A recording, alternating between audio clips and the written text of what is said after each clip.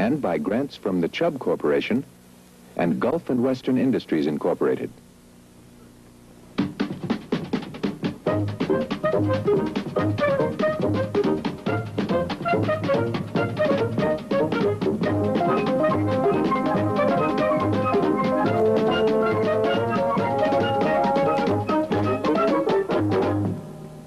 Hello. Around the country, probably at this very moment, I'd be willing to bet that thousands of radio stations and jukeboxes and phonographic devices are playing one or both of a couple of hit records by two of the more durable and accomplished figures in the pop music field. And the hits I'm referring to are Nobody Does It Better, Carly Simon, and Handyman, James Taylor. Fortunately, tonight we have something even better than hearing those records, namely the artists who made them. And I think I use the word artist advisedly in this case. Carly Simon and James Taylor together for the first time on television, or at least this year, Sure. Certainly in public television. For the first time in life. Is that so? Have you never been seen publicly together? No, we've done tours occasionally and have recorded Tours. too. In one television show. That, yes, yeah. Anyway, it's nice to see you here together, particularly because you're married, which is one of the old-fashioned things about you. I've been invited into your home, and it's nice to have an old-fashioned conservative married couple here. If Grant Wood were alive, he would paint the two of you. But is there a competitive thing there at all? I mean, I noticed no chart in your apartment saying who's up and who's down and whose record is where and so on. We try to eliminate the gold records and the charts and any news about how the records are doing from the house itself. And we. I was struck by that. It's the first time I've been into a gold record home where there was no gold record showing. They all go to the mothers. The mothers of the artistes? Yes. Yeah, and they display them prominently. Yeah. James, would it be well to get out of the way at the beginning what you say to the aspiring songwriter? Whenever I have a guest on who's known as a songwriter performer, there are people who write in and say, or want mail forwarded to you, how do I get started and all of that? And it's a terrible problem. I think it was a lot easier when I started in 1968. I started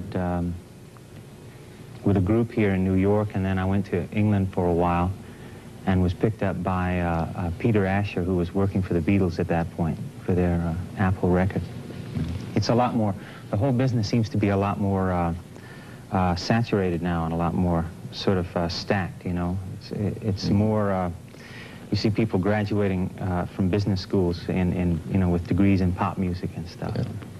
It's, I myself have given lectures at colleges and stuff. It seems to be much more mapped out.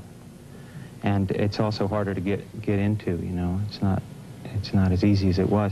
I think the only advice is that you just have to keep at it, and if you're very good, it's worth itself.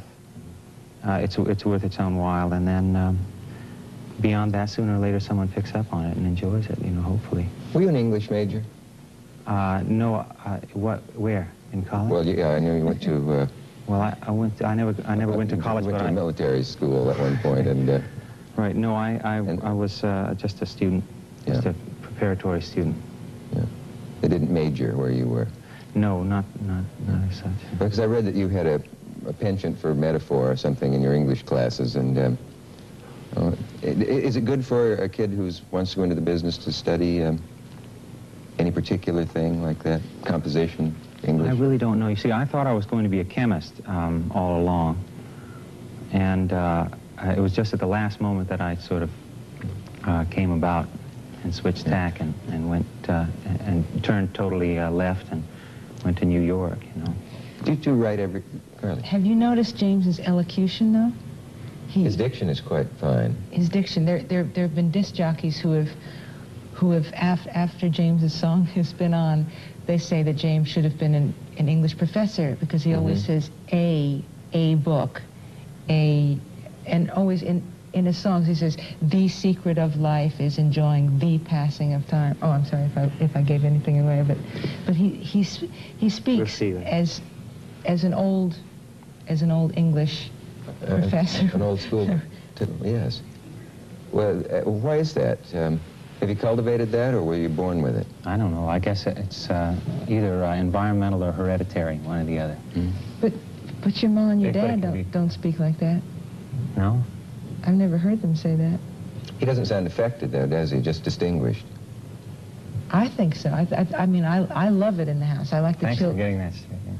I like the children to be influenced by Man with B the and A. Yeah, yeah.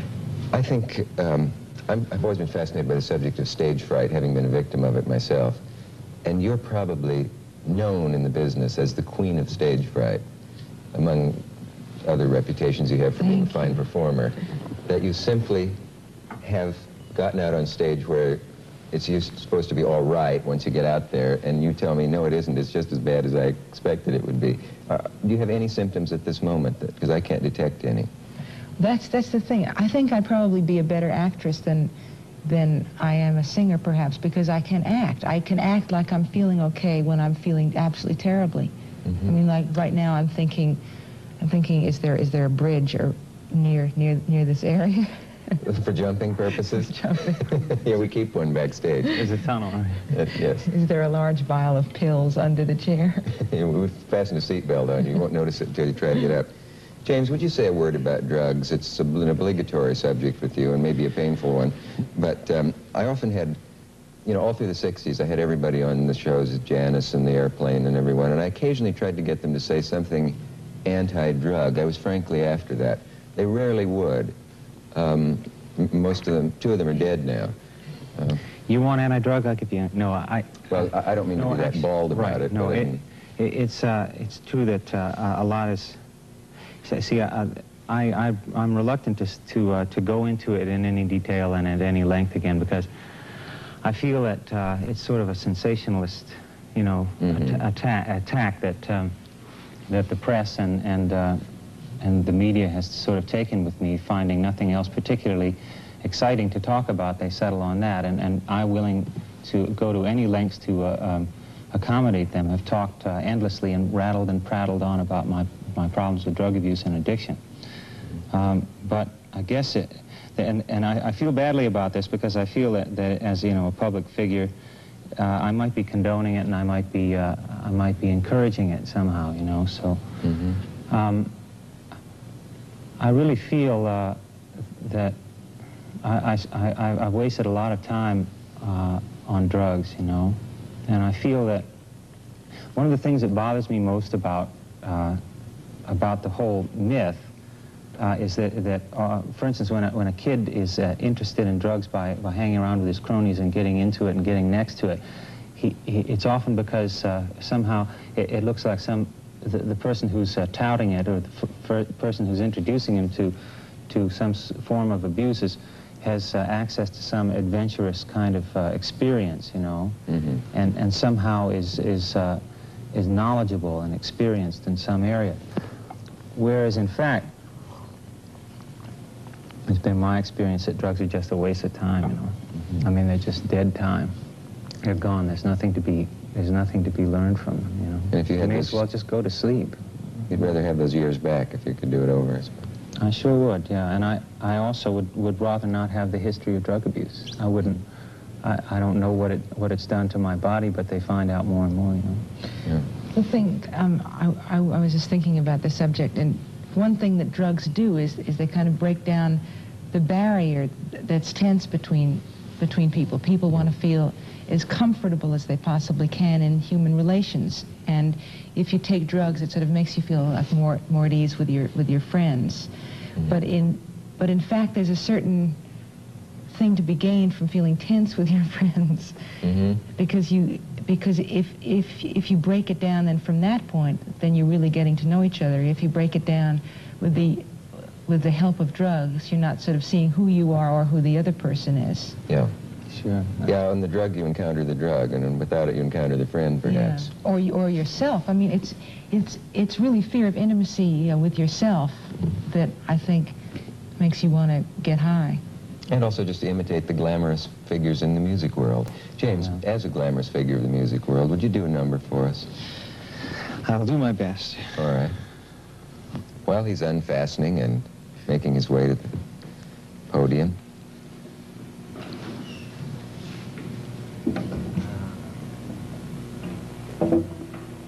Who's picking up? This is a song called The Secret of Light. It's a presumptuous title. But nobody ever lost a buck underestimating the taste of the American public.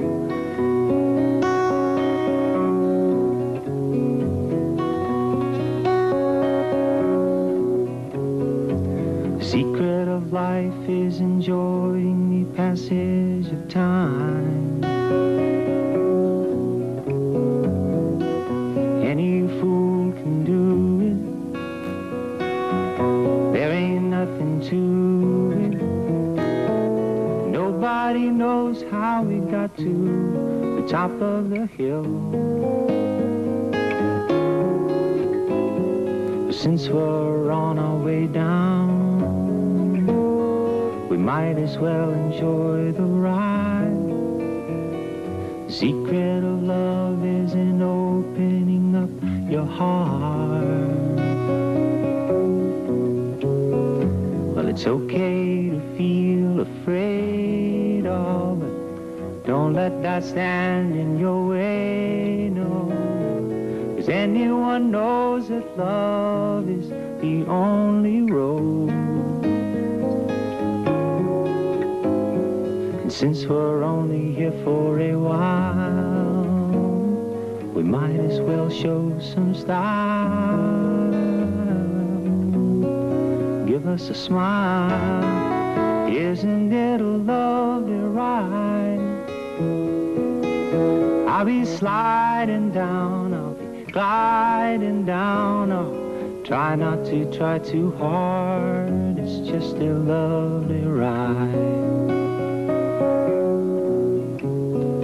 Now the thing about time is that time isn't really real. It's just your point of view. Oh, yeah. How does it feel for you? Einstein said he could never understand it all. Planets are spinning through space. The smile upon your face. Welcome to the human race. Isn't it a lovely ride? Wish I was sliding down, see me gliding down. Try not to try too hard. It's just a lovely ride. Isn't it a lovely ride? Oh, now, baby, sliding down, gliding down. Try not to try too hard. It's just a lovely ride.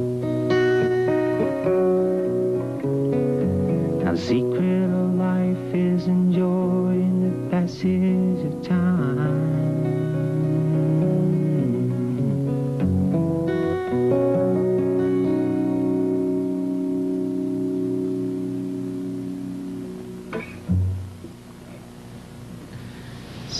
He's good, isn't he? Yeah, it's strange that there's no audience. Yes, I wanted to clap, and really? Let's do.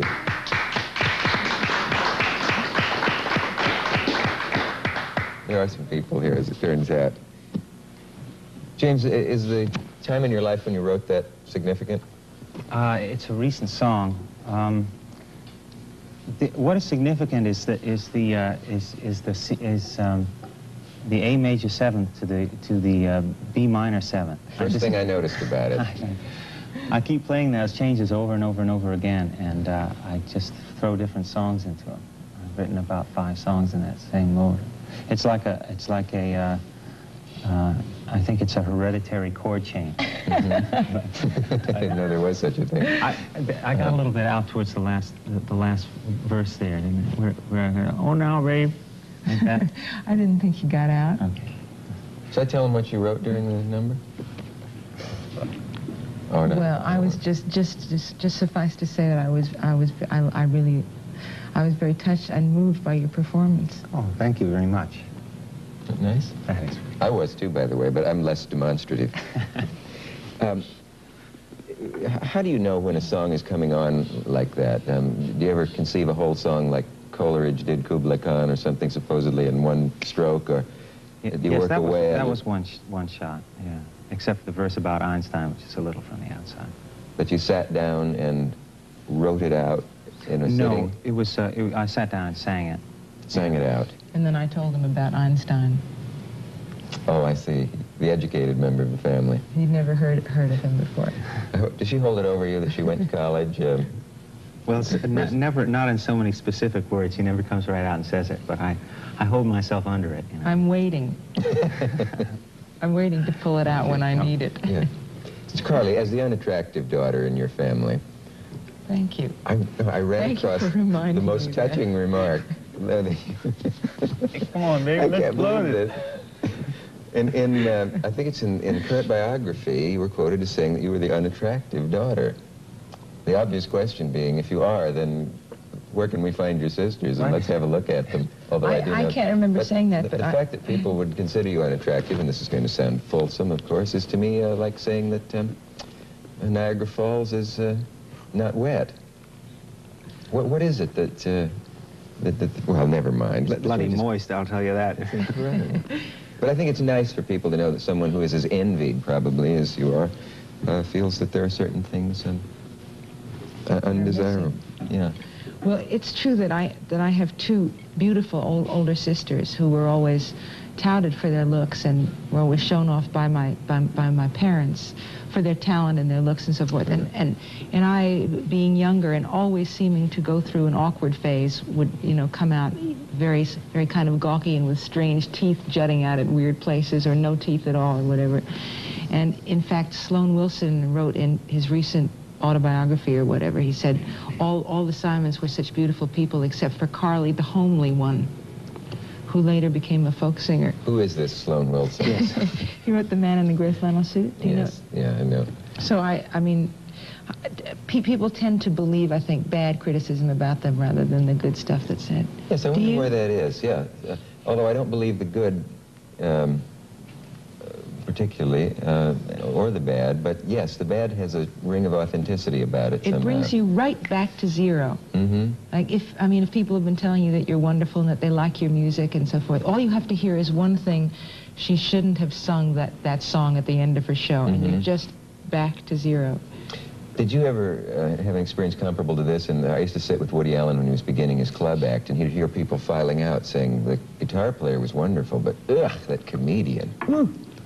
And he had the courage to go right back on stage. And I used to see you down in the bitter end and those places. Did the audience comments ever get... I was the one that said that about Woody Allen. Oh, wait a minute. That can't be true. It's not true. I used to sit there faithfully for both you and for Woody. I know. I'm touched by it. What do you think the roots of stage fright are? They used to say in a book I read as a kid about acting, if you are nervous, try and think why you're nervous. It sounds like Richard Nixon. And then that will help you to go on. Have you ever tried to think why you're nervous and then had it dissolve? I've never had it dissolve, but I've thought a good deal about why it exists. Yeah. It's gotten soft a couple of times. Never dissolved, though. I think she's great on stage. I think that she's suffering under the misconception that nobody else feels the way she does. But I think everyone who feels stage fright often feels as badly as you do. I think that Carly just won't allow herself to feel too bad, which is a terrific thing, you know. Have you never thought of... Or you could call me a spoiled brat. That no, would also be true. No, I don't mean to imply that at all. I mean that she's buoyant, you know. She won't let herself sink. Sink. And sink. Yeah. Have you never on stage just thought, Lord, this is a wonderful way to make a living. I'm having a great time. The audience is enjoying what I'm doing. I had that in the play I'm in, or was in, depending on when this, am in. The other night, I just thought it was going peculiarly well, and I thought, isn't this wonderful? We're doing this thing, and the audience is loving it. What a great way to make a living. It doesn't happen every night, of course. You never have that experience? I remember once having it, and the thought of having a positive emotion on stage so shocked me. You plunged into gloom. Into fear and anxiety. You're your own worst something or other. Are you trying to tell me that a mystic predicted the success of your current hit?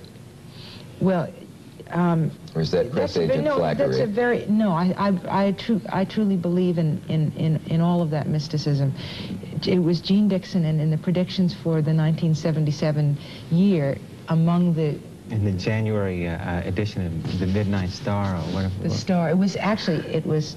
Inquirer? Yeah. It was syndicated, though. She said that my biggest success this year would be singing another person's song. And I've really thought about that a lot over the year. I've thought, did she actually sort of get up my energies to sort of look for another person's song to sing, and I would damn well make it successful? A self-fulfilling prophecy. That's the word I was looking for. Or did she, or does she actually know something? Another person's song. Is that actually? What did you say, Jim? Or does she in fact know nothing at all? Yeah, my guess is she knows nothing at all. And I completely scoff at what she does. And yet once in New York, I saw her get on an elevator, and I got on, and then she looked odd and got off. And so I got off. And I just figured I'm not taking any chances. And nothing happened, of course, but I suppose she misses every so often, too. Well, she probably forgotten her keys or something. Something innocuous. You ever forget your key on... Never mind. How did she phrase it? Another person's song? Yes. She said that my greatest success would be singing another person's song, and that I would find the meaning to true happiness. Now, I don't know whether those two were linked together, or whether I'd find the meaning to true happiness. By listening perhaps to James' song that he just did. Perhaps. Or by looking at your astonishing tie. What's astonishing about it, exactly? The way it matches your suit. The astonishing thing is any connection between that tie and true happiness. If I may join Joplin in criticizing your garb. Yes, Janis Joplin didn't like my shoes, and now my funny suits seem to be the sport of this hour. Who does choose your wardrobe for you? Ray Charles. I guess I'll just leave that at that and let the mail pour in, shall I? No. That goes. Edit right. There was a bit of clashing here. Now, Ray's a dear friend of mine, and will certainly understand. James, is it true that the woman to whom you're married identified with the horse who panicked at the Southern Gate when Secretariat won the Triple Crown? Yeah, I think so. I'm not sure if it was the Derby or one of the subsequent races in the three. But yeah, she does that. She cried. She's terribly emotional. There was one horse that panicked and went in the wrong direction. That was me. And you knew that was you. Yes. That's quite touching, I find. She can't stand it to see any form of competition where someone wins for that reason, or at least get involved in it. Because someone always loses, and it bothers her terribly. It's harrowing. And you never see yourself as the front runner who brings home the bacon. Well, if I do, I see the back runners clearly too, and I start to feel very sorry for them. Carly, why did I meet you at Groucho's house? Why? I never asked how you happened to be there. Were you a friend of Groucho's? I didn't know Groucho the evening that we met there. I knew a friend of his who invited me there. Oh, I see. Bud Court. Oh, yes. Because you occasionally say things that are Groucho-esque. I think everyone in America does, to some extent, because he was such a dominant influence. But the other day I said to you, you're not one of those people who thinks that, hot water boils slower than cold water. And you said, I'm not one of those people who thinks. And that's a Groucho construction, and so I gather you've been influenced somewhat by him. Well, Groucho kind of put himself down in a very charming way, without overdoing it. In fact, there was an article recently in the New York Times about Groucho versus Chevy Chase and the people on the Saturday Night Show, which I felt was terribly unfair to the people on the Saturday Night Show. I didn't see that, so I can't take sides, although I'm certainly willing to. However, I have the urgent duty I understand. The duty to ask you if you would do something, even at these non-prices, the two of you, out of affection for our old days in Nebraska together. We have a song which we which we're just learning, which is an old Everly Brothers song. Oh, good. Yeah. I tell you what, you'll have to unhitch the yourselves and get over there, and because the arms of our chair make it difficult to sing, which sounds strange. Meanwhile, I'll cleverly fill the time by explaining to the audience how these interesting microphones clip on and off, and as soon as you're ready, you'll just give me the high sign. Everly Brothers, you say? Hi now. I don't know who wrote it, but it was made famous by the Everly Brothers.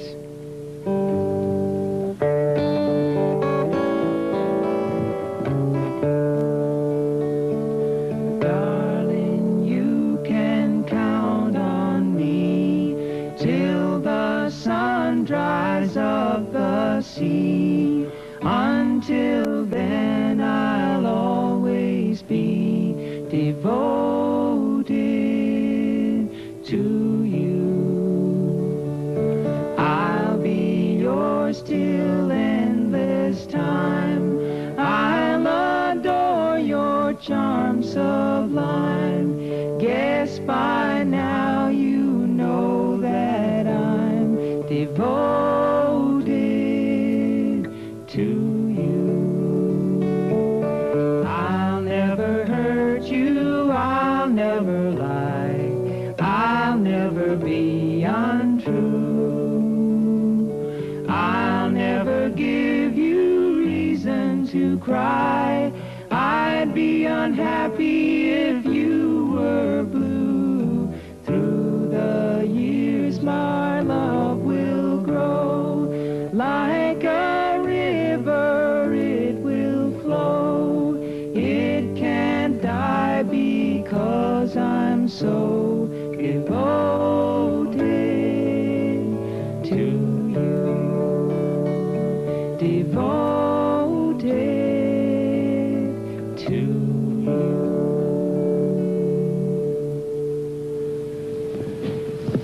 A sobering sentiment. Lovely. I believe we're nearly out of time, and I don't want to put too heavy a burden on you. Why don't you come over here and join me for the end? Thank you for... It's people like you who give marriage and success a good name or something fulsome like that. Thank you for coming here. This has been most enjoyable. I wish we had more time. And giving the show a little class. It was just wonderful. You two really have it. See you next time.